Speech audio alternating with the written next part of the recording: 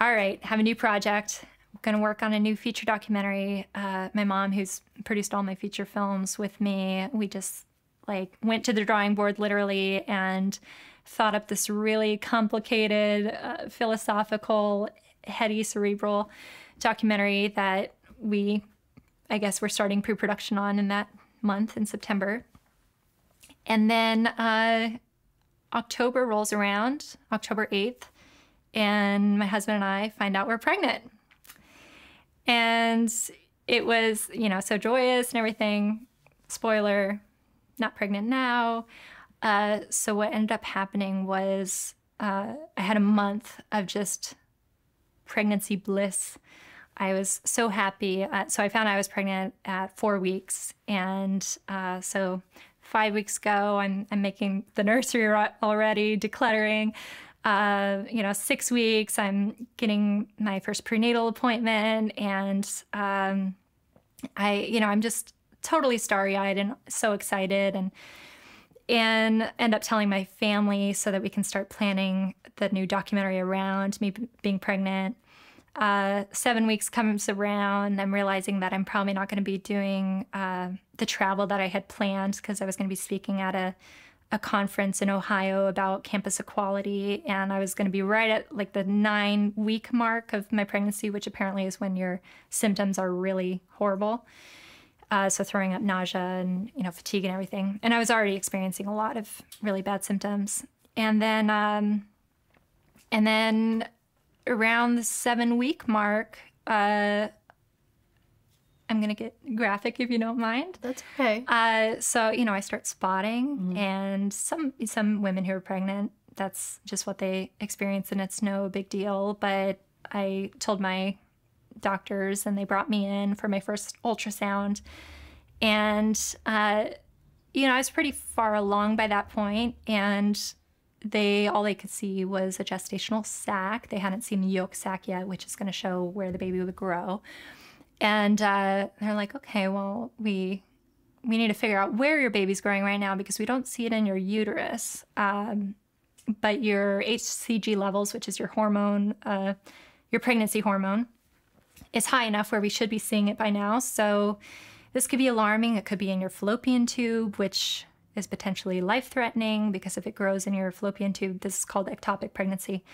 It could rupture. You could die. Definitely lose your fallopian tube.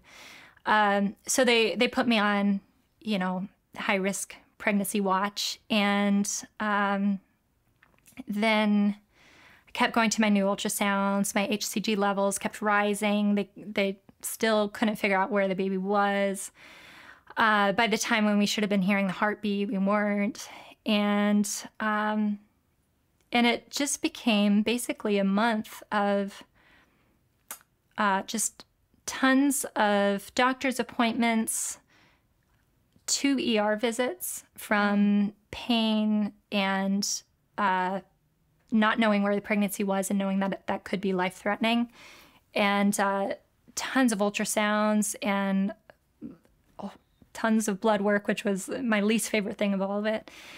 And it just became about a month of these doctor's visits and, panic and sadness and grief. And because I'm a documentarian, I knew I wanted to document my pregnancy, and I started documenting it right when we found out, and I was telling my family, and, so all the good stuff, all the happy memories were documented. And so when I started the process of miscarrying, I just kept documenting. So long story short, my miscarriage happened between 8 and 12 weeks. So it was that long. It took that long to finally, for my body to naturally purge the pregnancy, and just, it's basically like a home birthing experience, which is really shocking. See, all this stuff I never knew because I just never asked those kind of questions or met anyone who had had a miscarriage. And I'm 32 years old, and I didn't expect that I would be high risk for that. You're not just automatically high risk for being 32 years old, but your risk does increase as you age. And so all this, even just the happy pregnancy part, was a learning experience for me. So then to learn about the miscarriage part was really eye-opening and really scary. And, my heart just goes out to, oh my God, every single woman that has pregnancy loss, like at different stages too.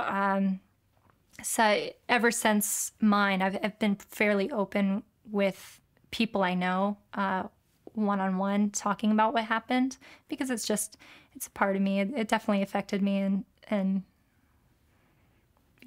it happened. But this is my first time sharing it on camera, so thanks for being an open ear. So I've learned that it's actually really common for all doctor-confirmed pregnancies. 1 in 5 end in miscarriage.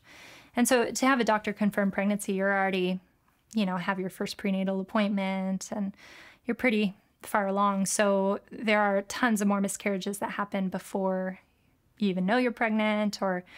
But I think when you're trying to conceive, you're wanting the family, you're wanting the baby, and you're going through, all the steps to make the baby as healthy and happy as possible. And, I quit coffee, and which is like the hardest thing for me, because I didn't want to, I know there's conflicting information about that, but, I just didn't want to do anything to hurt my baby. And so I quit coffee, which was the hardest, drug withdrawal kind of, and then it just, eating better and your health, and also, canceling work because my symptoms were really bad. And I don't know, if I had a 9 to 5 Monday through Friday, I don't know how I could have been at work for that time, for that whole, not even from just the physical trauma, which was intense, but the emotional, I was out of civilization for that month dealing with all this, and you're just paralyzed in your own grief. Hey everyone, thanks so much for watching the episode. If you're interested in contributing to the conversation and supporting the show, there's 2 easy things you can do. 1, click subscribe, and 2, visit our Patreon page where you get exclusive access to the Exploring Minds community.